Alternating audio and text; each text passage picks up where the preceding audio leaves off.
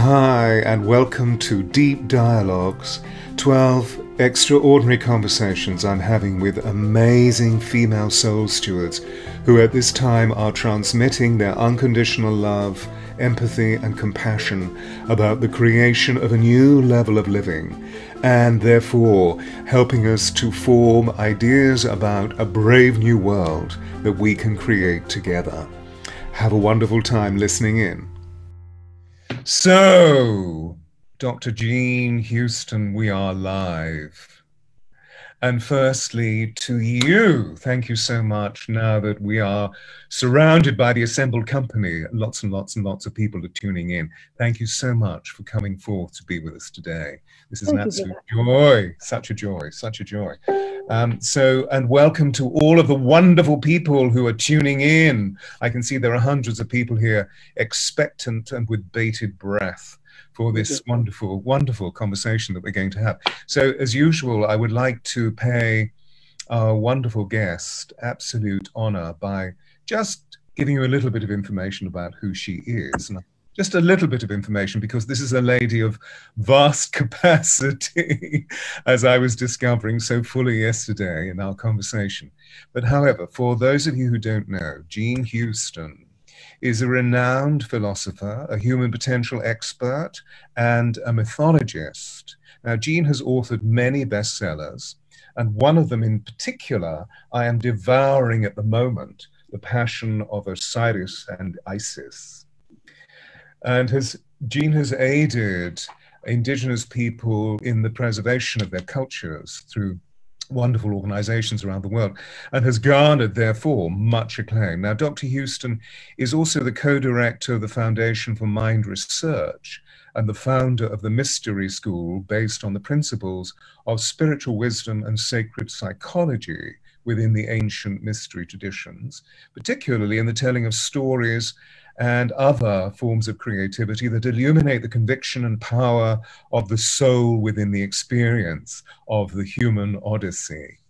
Jean is a very remarkable individual on this level. So welcome, Jean. And to start our conversation, I would love your perception on the substance of the periodicity of what we're experiencing in relation to what we were suggesting yesterday as a time of great renaissance, and how this period configures with other historic periods of renaissance. And we were particularly yesterday mentioning the substance of the Italian Renaissance. And of course, you've brought up the wonderful inspiration of Petrarch. So I wonder if you could share with us what you perceive to be the configurations that are similar. Mm-hmm. Well, Petrarch was a fascinating Italian ambassador who went around to the monasteries of Europe, into their libraries, stealing ancient texts, trying to put Aristophanes and Euripides back together again. And he always had a yearning to climb a very great mountain called Mont Ventoux. And it was a very windy place. And they said, don't go, you'll be blown off. He said, well, I have to go. He climbed up to the top and he looked out. And there were the hills of Italy. And there was the Mediterranean. And there was the Rhone Valley. And there was Europe, just right in front of him. And then he felt this enormous need to close his eyes and reflect on inner things. And he did.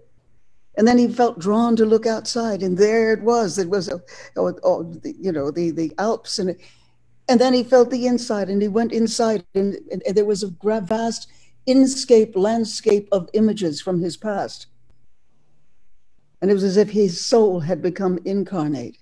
And he pulled out a little book he was reading, which was the Confessions of Saint Augustine, opened up to anywhere, and he said, men travel everywhere to see great mountains, mighty rivers, and then in Latin, se relinquas ipsos, they pass themselves by. And he thought, that's what's happened. And he realized his inner space was filled with soul and was larger than even the outer space. Inner space, outer space. That to me was the launching 100 years before it officially began of the Renaissance. where suddenly our inner perception became so large. You look at someone like Leonardo da Vinci, who was very accustomed to explore the hues and the levels and the gradations of his own psyche. And then he applied it to designing perspectives in machines. Perspectives would, and then with that, that went out all over Europe. And before you know it, you had machines, you had the printing press, you had ways of being able to create from new levels of perspective. It changed painting. It changed music. Music became polyphonic, polyphonies, different gradations, and music became spatial. Galileo, Copernicus, Kepler, discovering the perspectives of outer space with the telescope. The gentleman in Holland, Leeuwenhoek, perspectives in small spaces with the microscope. Vesalius, the perspectives of the body. Michelangelo, perspective, created ellipses in architecture. All of this was going on in such a way that Shakespeare could actually say of it, who was also late Renaissance, and you were quoted before, what a piece of work. What were you just recording at Renaissance? What work is a man? How noble in reason, how infinite in faculty, in form and moving, how express and admirable, in action, how like an angel, in apprehension, how like a god, the beauty of the world, the paragon of animals. The beauty so of again, it's perspective, isn't it? Yes, it's a radical form of perspective, and that, of course, was the summation of the Renaissance. How like a god. Now, where are we now? We have the perspectives of the Hubble telescopes, and we're seeing the universe. We have the perspectives of the inner scopes, and we see how we are made of the design of the cosmos itself. And above all, we realize we are the cosmos. We are cosmomimetic. We don't just live in the universe, but the universe lives in us. I mean, the whole psychological revelation of a man like Einstein, who I met, by the way, when I was 8 years old, who really saw the relationship between inner and outer space, and that we are God's things, God's stuff filled into this biodegradable space-time suit, do you know? And that's been a lot of my work, and that's been the inspiration of my work, and also the fact that I helped create 2 universities, out of this work and Africa.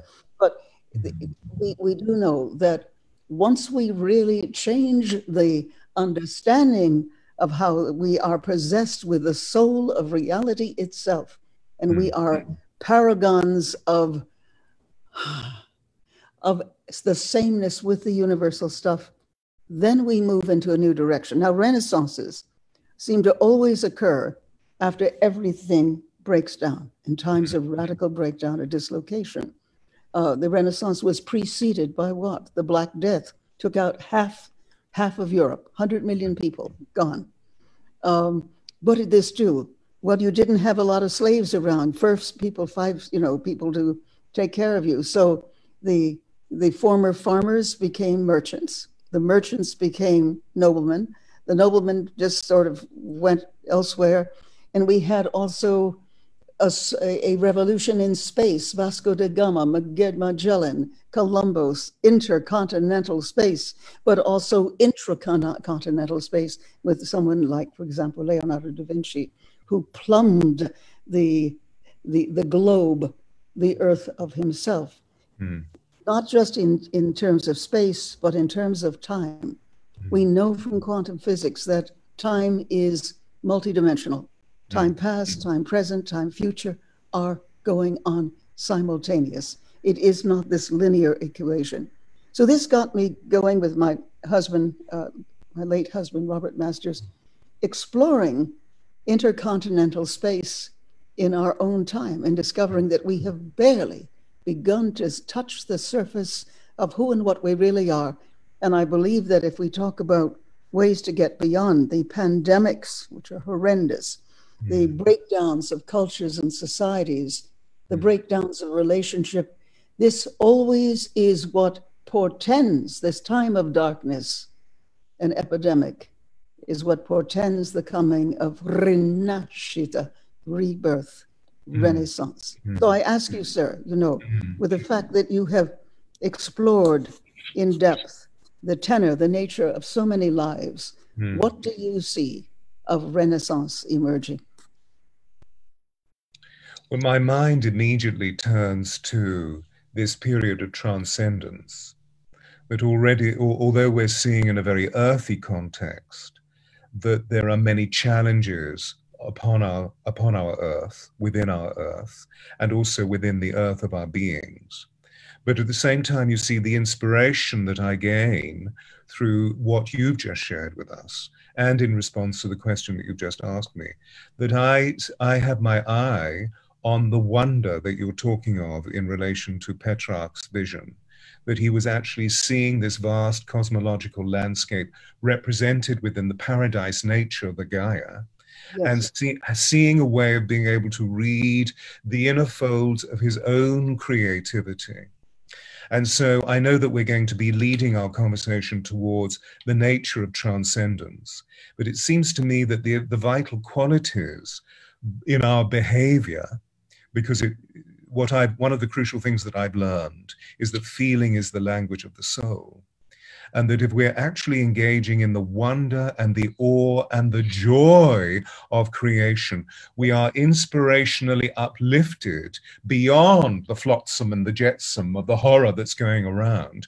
Not that that's actually being in any way irresponsible, because of course we need to be responsible. But how can we do this if we're in the mire of desperation? What we firstly need to do is, I feel, see infinity, and then begin to dispatch the wisdoms, the finite processes that we can feel in 3D.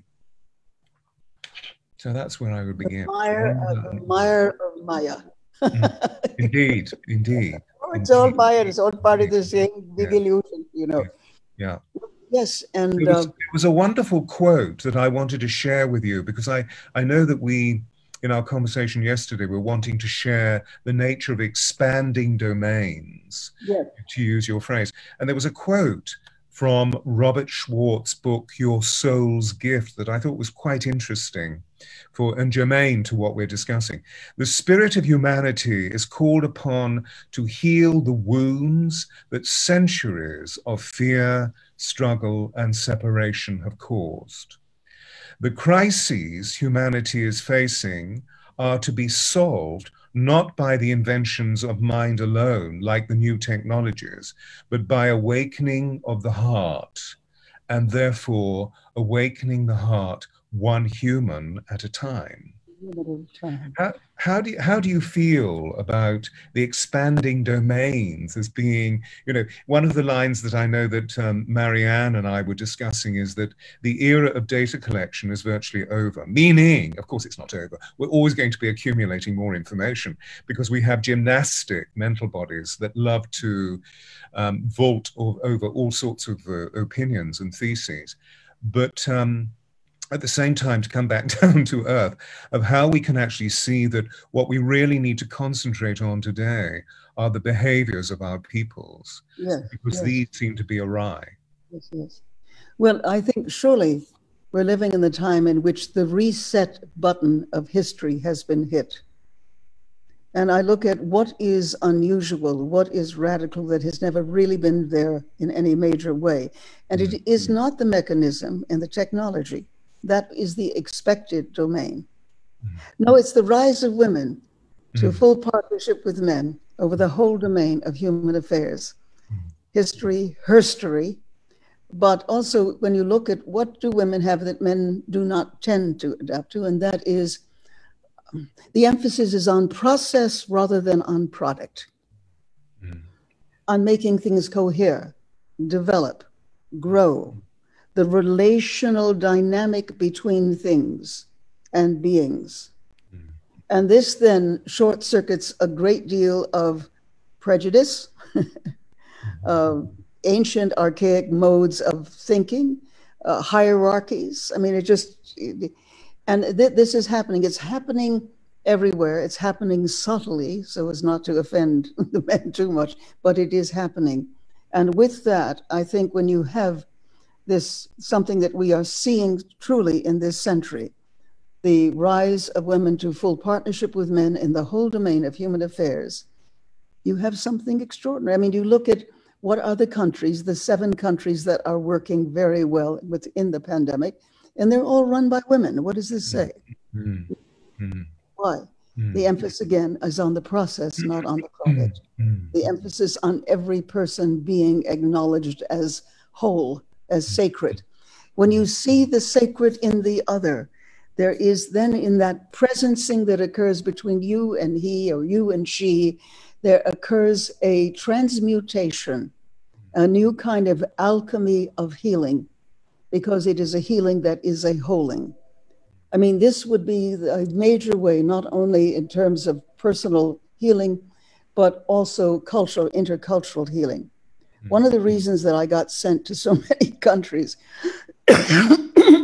all told about 109, something like 1958, was because I was asked back because, well, sister, she sees us whole. She sees us, she asks us, she learns from us. That's why we want her back. Even while saying that, the old lady might be rubbing away on my skin to see how to get rid of this awful white stuff and get to real color. But at the same time, you know, knowing that I knew that she was whole and holy. It is a shift. It is almost if we talk about the internal global awareness, it's the awareness of the fullness of the other, the holiness, the sacrality of the other, that then causes a very subtle movement in the realms of the psyche, and people begin to grow. Or so I find that is true. And that is the great gift of women, because they've had to do that in order to get their kids to grow. But now it's the deeper sacred strand, the sacred psychology of it all. And so in this moment, as you express this, I'm reminded of the nature of the reverence, the reverence of life, and how behaviorally, during Renaissance period, that we would always grant the person before us with reverence, which generally speaking, as we know, was measured as the bow from the gentleman and the curtsy from the lady. And how we've forgotten the mindfulness and the presence of regarding whomever we are meeting with that degree of reverence, except, of course, we have this interesting game today of namaste, which more and more people are using. So I guess the venture and the invention of reverence is really being remembered through that gesture. Yes, it is. Because in our conversation, I'm sure you are as well, I'm really interested in finding ways of being able to ground the loftiness of our stories into genuine acts of formidable behavior that will be able to change the landscape of our world, so that there is more grace, that there is more charity, that there is more reverence, and there is more love and joy on our planet. In these times of such devastation, which could be ending times. I think there is a line somewhere in T.S. Eliot where one is at a bar late at night and they yell, "It's closing time." And it is closing time of all the things that you just mentioned. But it's also opening times. I mean, for what? I'm just thinking as you're saying. Yes. We're in the time of the potential regeneration of what it is to be human, the possible human who can create the possible world. And of course, that's been my field for, donkey years. Really look at the extension of the senses, of the embodiment of the holy, of the ways of using the brain-mind system, which of course goes throughout the whole body-mind differently. I've never met a stupid child. I've met incredibly stupid systems of education. But take education itself. When education is hands-on, sensory-rich, and the child is learning with their whole body and mind, they do not fail. So part of my work has been to help schools around the world get rid of, the bad 19th century British education, which the Brits, foisted on people. Oh dear. Oh dear, it happened. But also to have education that educates the whole body mind of the child. Yeah. And so that's one thing, the regeneration of the human nature from what we know that who we are and what we yet can be. A second would be the recreation of societies that are now global and yet can find, just like with the child, find their own unique culture and genius and preserve it. That was a lot of my work around the world, helping cultures preserve the genius of their culture, while at the same time being global without being having a Western sensibility imposed on them. So the regeneration of societies with women and men in equal positions, otherwise we're out of here. And then, of course, the breakdown of the membrane between cultures. Look at the new music, which has so many different instruments and melodies that are so very different, that shake up. Look at food. I mean, you go down a street in Melbourne, Australia, and there is Chinese, Peruvian food. So the mix and match. Here is Norwegian, Italian. I mean, the very fact that the tongue is already a map of the world. That's why, Korean food does not taste anything like French food, because it is affecting different agendas on the tongue, different things. Well, with this world cuisine, this world music, we are being ship-shaped, and shifted into whole different domains of capacity and understanding. Now, that's just one thing, the breakdown of the membrane, but it's also the breakdown of the membrane between ourselves and all our other selves. We are not encapsulated bags of skin dragging around dreary little ego. Ego is but one image among the multiple images of the human psyche. And when you really, so for example, I use myself as an exemplum horriblum. I hate and detest to write, but I have 33 published books and a whole lot of unpublished.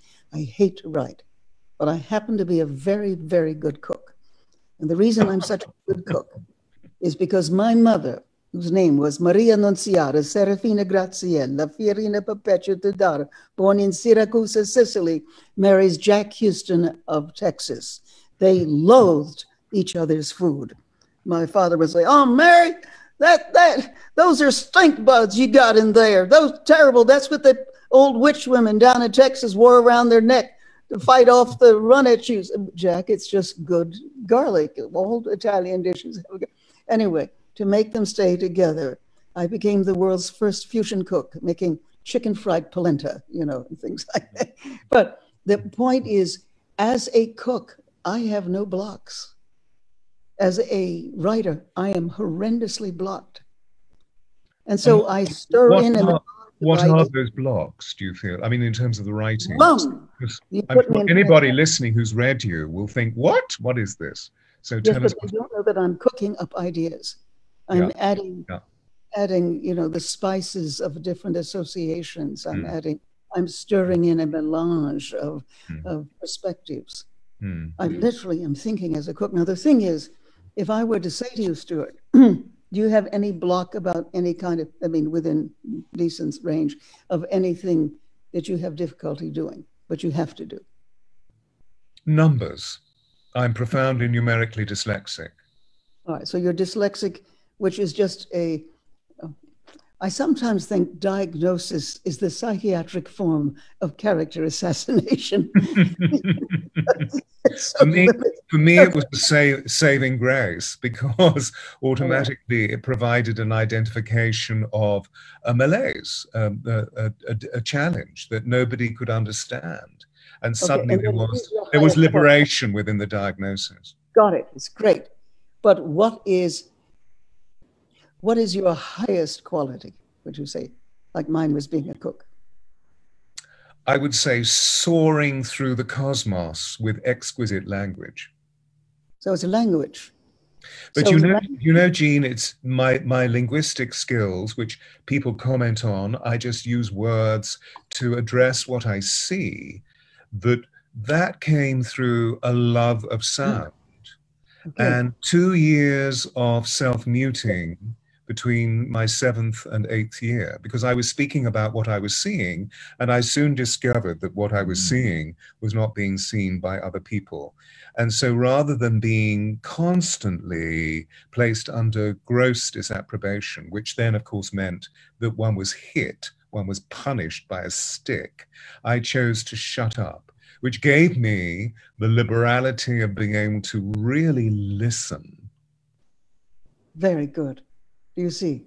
And then you could use words like wands, and you became an alchemist of words. You became a magus of Yeah, speech. yeah. And so you A didn't ever mega even have to speech. look Yeah. at numbers because numbers were to themselves with very little. Well, you know, the resolution came later through poetry Mhm. because of rhythm. And then in delving into Shakespeare's wonder and magic, why do these words, in their correlation, appear to be foreign to many listeners today? And yet, when we created Shakespeare's Globe Theatre, that most of our audience were foreign nationals who were drawn by the vibration of the Okay. rhythm and the sound in rhythm. So I began to realize that during the Renaissance period, the reason for why rhythm became so pronounced, both in terms of the speaking of verse and of Mm. social dance, because they were so much more in connection with the anima mundi, but that they use numbers to order the They order, chaos. they order the chaos of the muchness. Isn't that extraordinary? Yes. And that was a point of alleviation for me. So it meant that I could actually engage in rhythm to quantify as a young adult in the way that I couldn't as a child. If only that had been explained to me when I was 5 or 6 through social dance, it would have been much easier. But then you would not have gotten to the place where you are now, where you are using words as wands Yeah. and Well, thank creating you. and magic. Yes. You mentioned Wordsworth, yes? Just a moment ago. No, no, no. Funny, I heard you mention Wordsworth. So it must be something Wordsworth. What is Wordsworth trying to say? Wait a minute, let me just find out because it came out of nowhere. About Ah, work. there was a time when meadow, grove, and stream, the earth and every sight to me did seem apparelled in celestial light, the glory and the freshness of a dream, childless immortality of intimations in early child. And Yeah. then he complains. Things are not as they are, as they were. Go where I may for night or day. The things that I used to see, I see no more. And that is what happens when schooling collapses the vibrational genius of the child. That's why we have to put poetry back into schools and plays. I mean, that's one of the things I've done in my life is help create new schools where poetry, where theater is central to education, because if you are incarnating an idea, as happened in Shakespeare's school, where they played Caesar and Cassius and all of that, they played.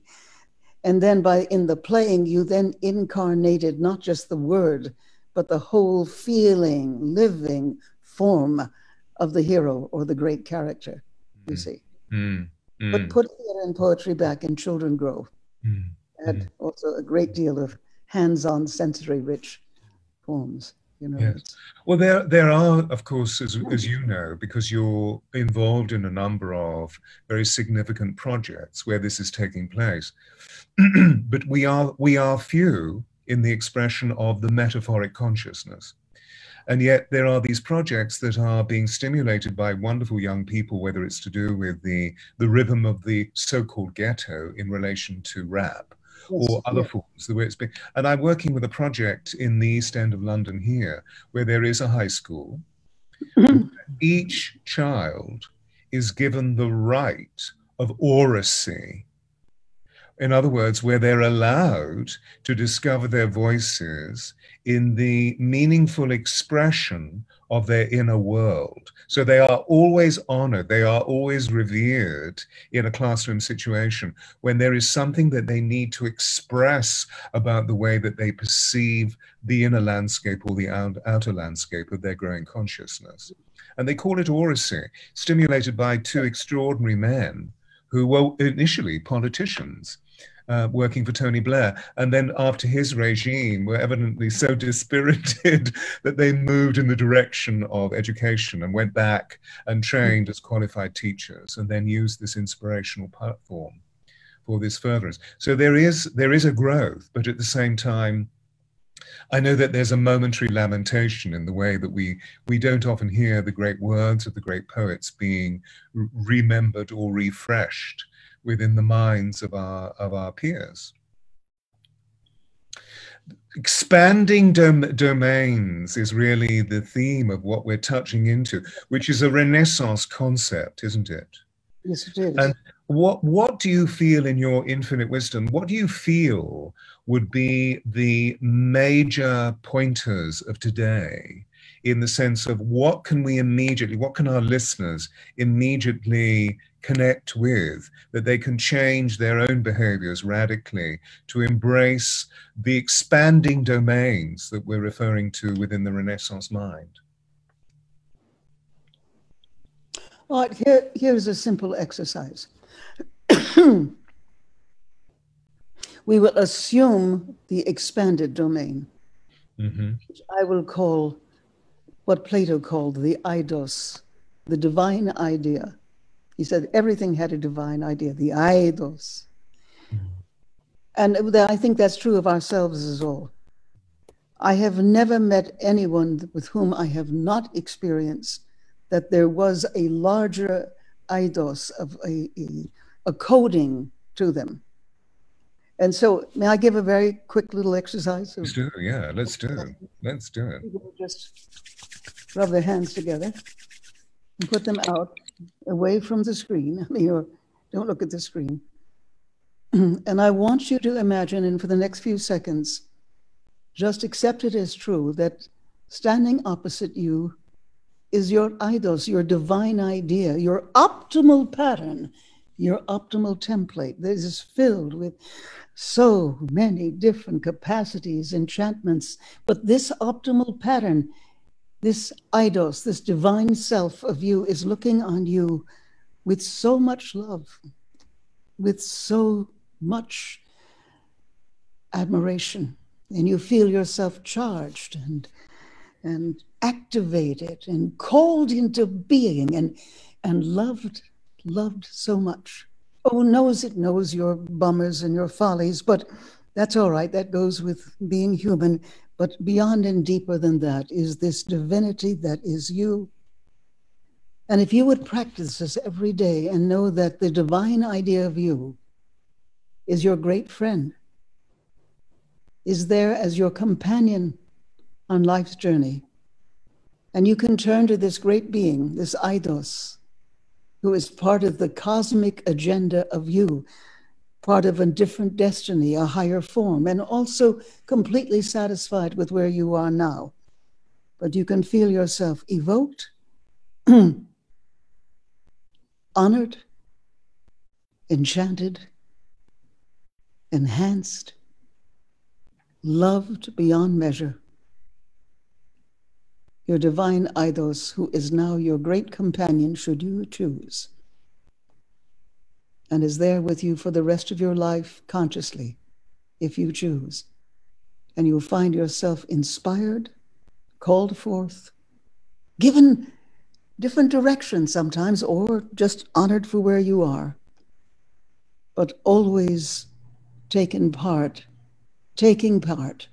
in this expanded life. For you are needed for these times. Be not afraid, dear friends. You are needed for these times. And you have this divine companion who is yourself writ large, who is there to help. And so it is, and so it shall be.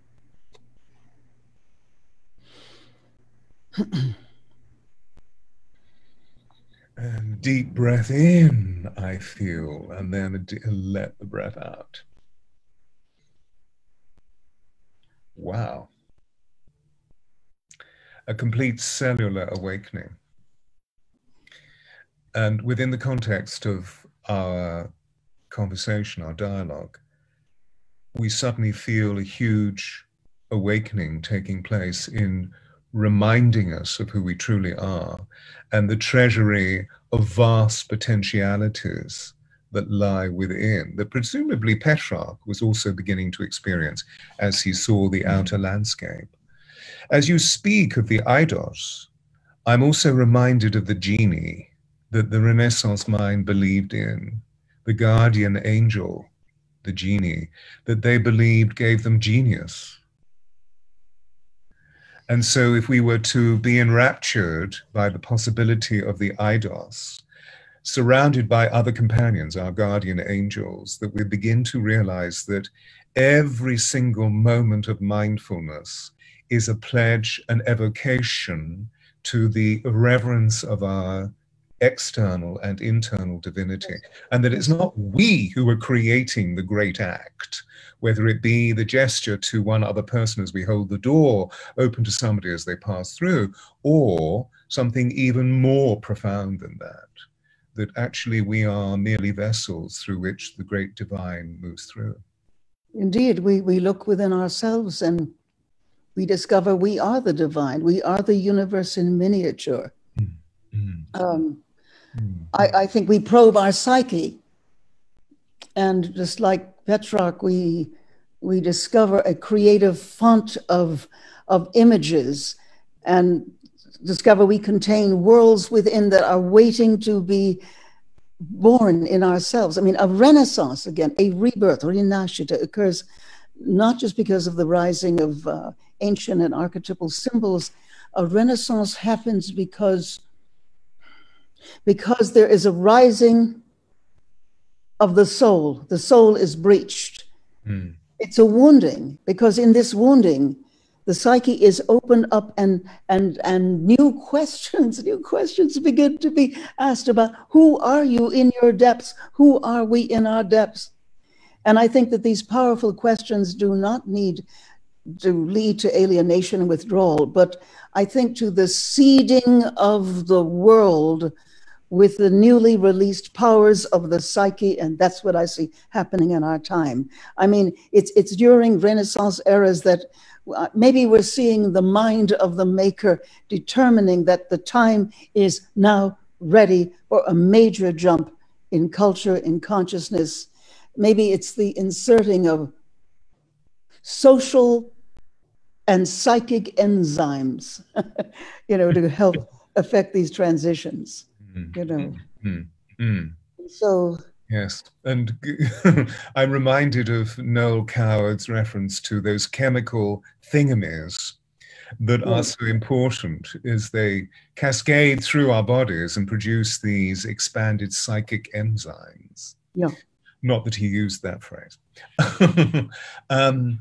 So we're talking really about as you showed us thank you so much for the gift of this wonderful practice that we just engaged in.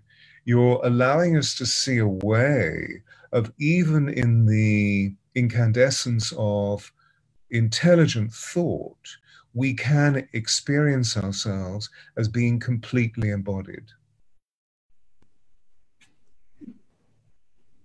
All we need is that moment where we can actually feel the stillness resonating in the vastness of cosmology.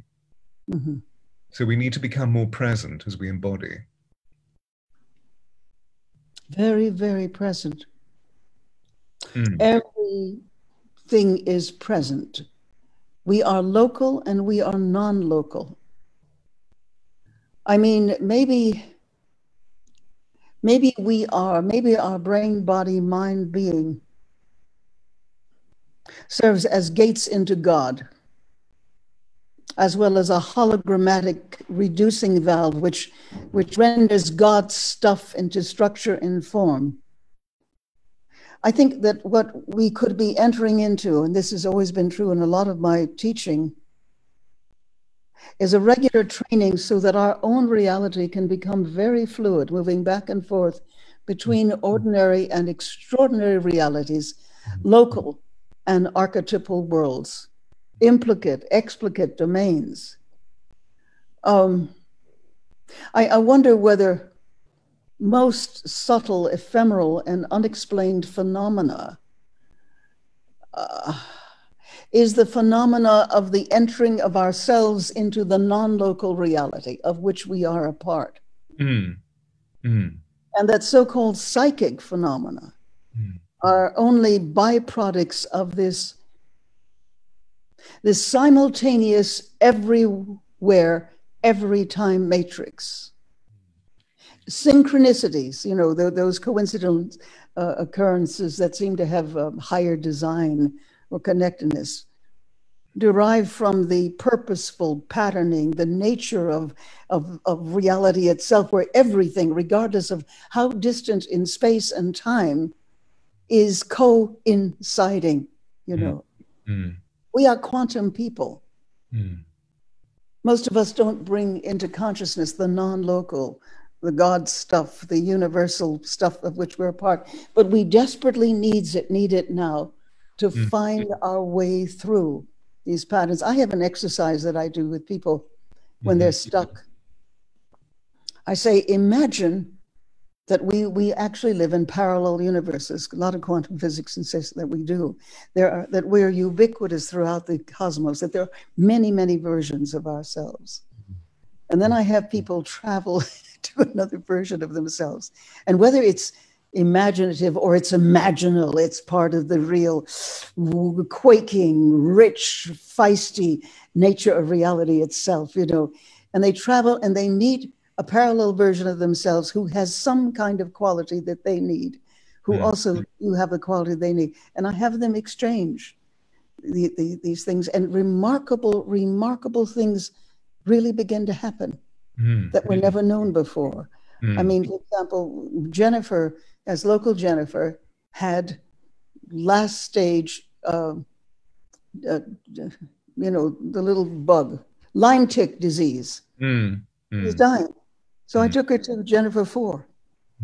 She would accept that, who is in perfect health and belongs to a culture that is far beyond where we are in terms of natural healing.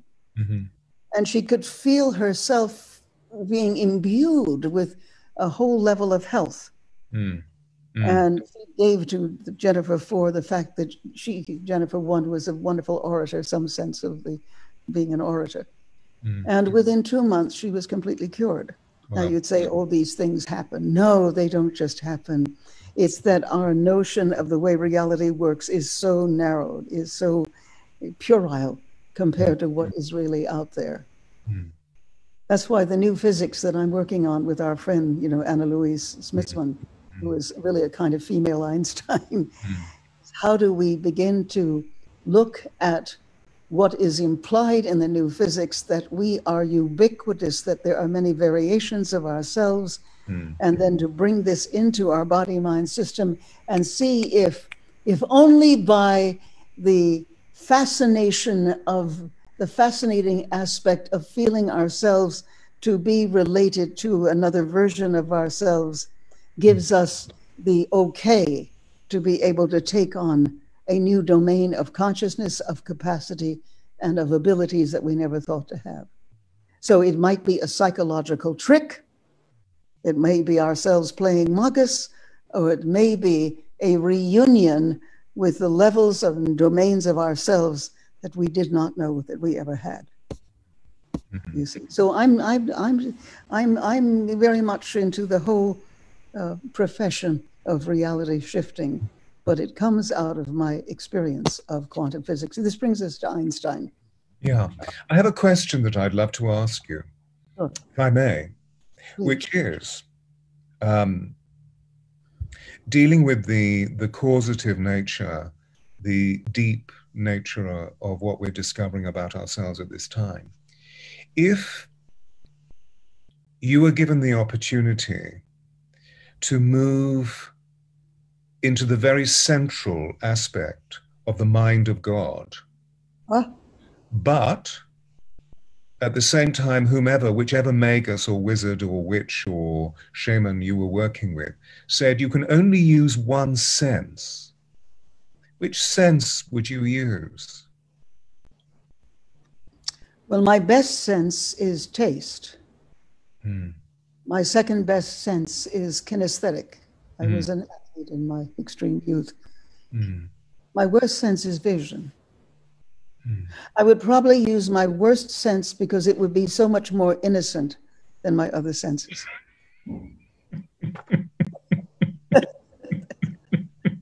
That is so beautiful. That is so beautiful. Yeah.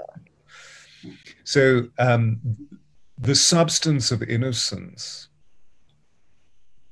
the purity of innocence, this extraordinary virtue illuminates the conviction of your vision. I'm reminded of the Kogi in Colombia, these extraordinary beings. And when the predestined one at the age of 7 or 8 is discovered with shamanic potential, I think they call themselves, what do they call themselves? The mamas, the shaman, that child is taken into darkness for 10 years, that they are taught in complete darkness.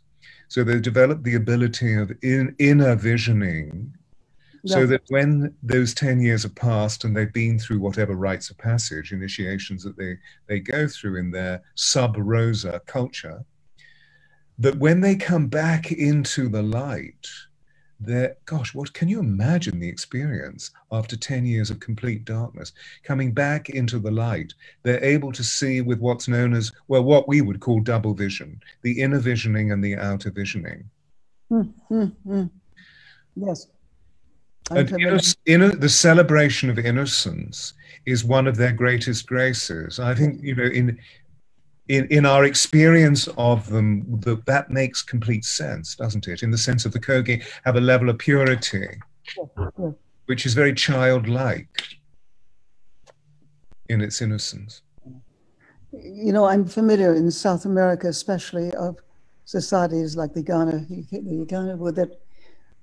with these kinds of practices grow out of a state of innocence. And yet, my friend, and yet,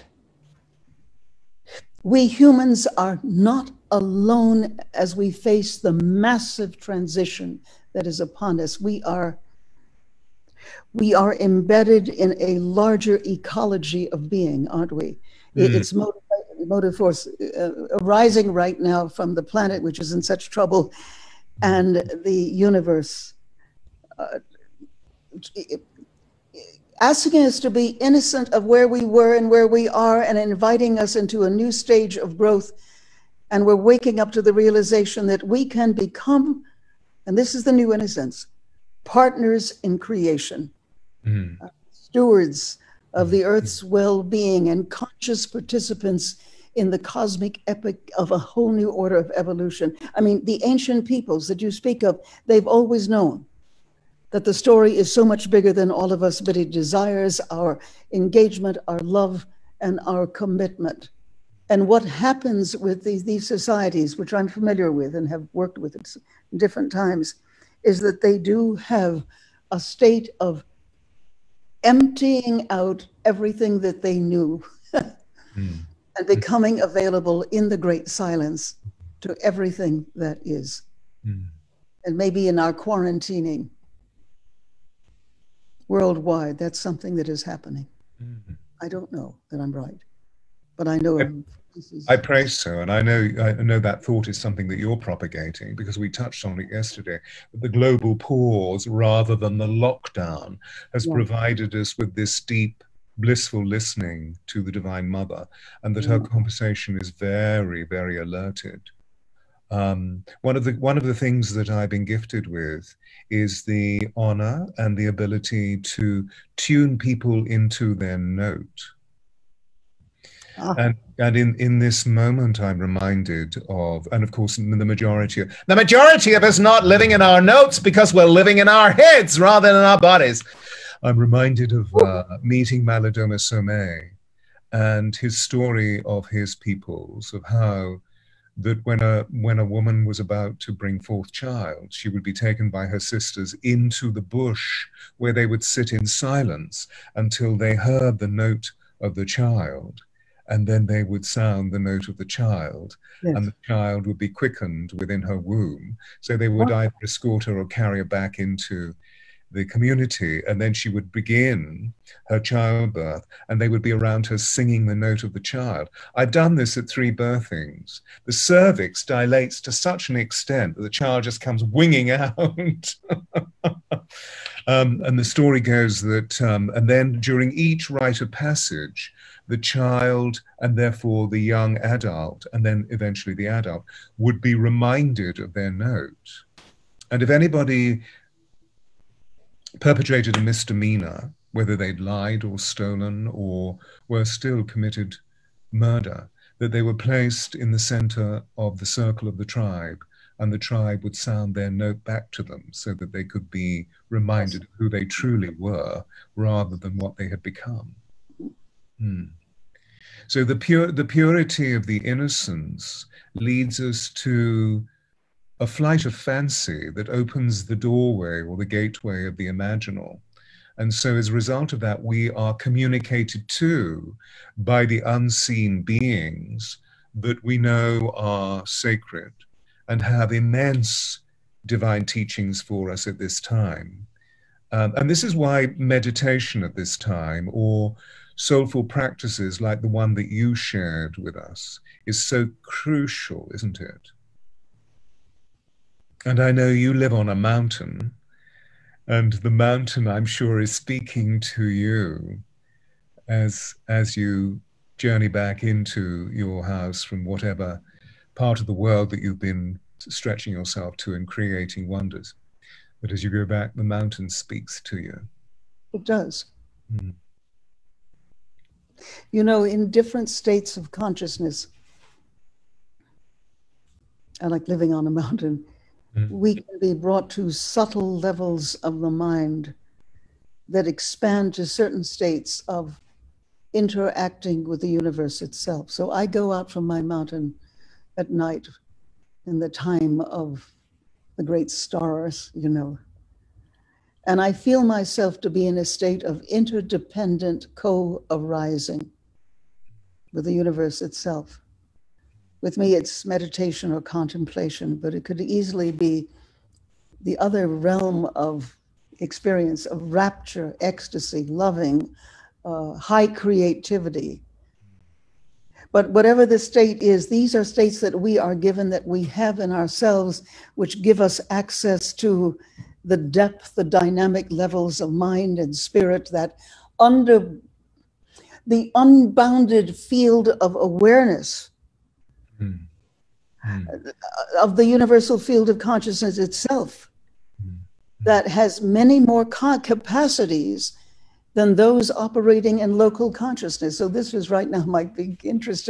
How do I teach or train or evoke in people that unbounded field of consciousness that can take us to the places of deep seeing, of solution, of the deepest values, of the deepest purpose, of the deepest patterns for life, of the richest potentials for experience, the potential codings for experience.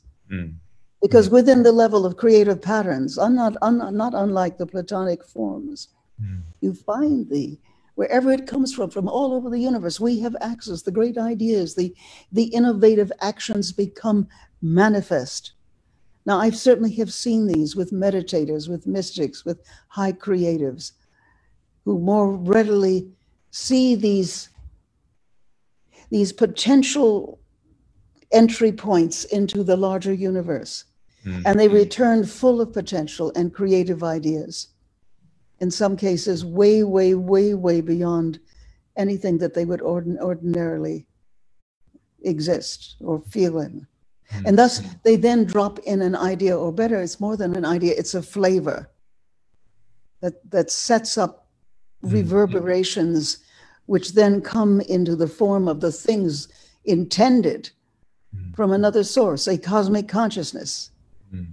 When we bring our local consciousness, and you, Stewart, know about this so well, when you bring your local consciousness into a higher resonance, you access news from the universe. And this is the timeless, spaceless, polydimensional reality which you do not enter into when you are caught up with ego needs. Mm. Mm. And so, and the constant complex of doing. Would you revere that at least once a year, perhaps twice a year, that we should make pilgrimage to a sacred space? oh yes, I do that with my students, or I did before we were shut down. But we always went to sacred spaces all around the world every year. And it certainly gives us back the juice of our own becoming, which we thought we had lost. What I find with ritual in sacred space is that it illuminates and amplifies inner stillness. Doesn't it? Yes. After the action. After the action itself. Because ritual itself comes from the Sanskrit, rita, art, discipline, the dance, that which illumines our transitions, so that after the ritual, you are in the place of availability to your own transition, I think. A time will come very soon for a collective pilgrimage.